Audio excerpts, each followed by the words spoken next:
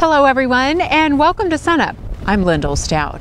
Producers are spotting some foliar disease in wheat fields across Oklahoma. And for perspective and advice, we're joined by Bob Hunger, our extension wheat pathologist. And Bob, you've been traveling around Oklahoma talking with producers. What are you seeing and also hearing? Well, actually, for the last 3 or 4 weeks now, diseases have become more prevalent, particularly stripe rust has become more prevalent in southwestern Oklahoma. Across western, as you move up further to the north, it's spotty, but there's hot pockets of it through central Oklahoma and south central Oklahoma. Around here in Stillwater, we've seen some, but again, it's kind of spotty around here, but especially southwest has been hit pretty hard with stripe rust already. Let's kind of take a look at what typical stripe rust looks like and what else you're seeing in your research plot here in Stillwater. Okay. Well, stripe rust, as you know, there's 2 different rusts that can come into Oklahoma, stripe rust and leaf rust. And stripe rust is the rust that usually comes first because it does much better in cooler temperatures. Now, we had some early infections of stripe rust in this variety here.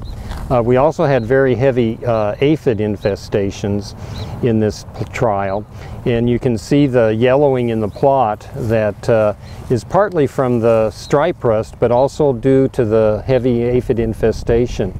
On some of the leaves you may see some shiny spots. Here's a leaf that is actually showing some of the stripe rust in the typical stripes that you get with this disease. The yellowing itself is due to the aphids and the stripe rust both, and there's quite a bit of that. Shiny spots would be the honeydew produced by the aphids, and of course these aphids can transmit barley yellow dwarf, so I'm suspecting that about 3 weeks from now, somewhere in that time frame, there'll be a lot of barley yellow dwarf also showing up in this trial.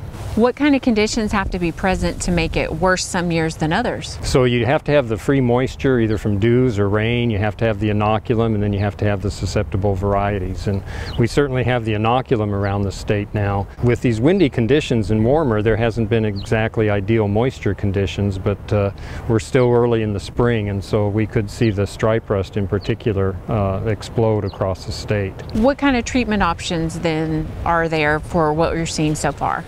Well, of course, there's insecticides that you can use for the aphids, and many of those should have been used already. For the foliar diseases, there's fungicides that can be used. But the fungicides, you want to make sure that you put them on early enough, sufficiently early, that you're protecting the yield and the test weight that you have there.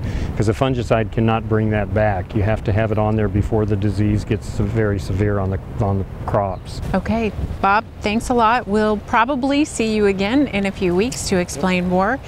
And for more information on foliar disease and some of the treatment options available, we have a fact sheet for you at sunup.okstate.edu.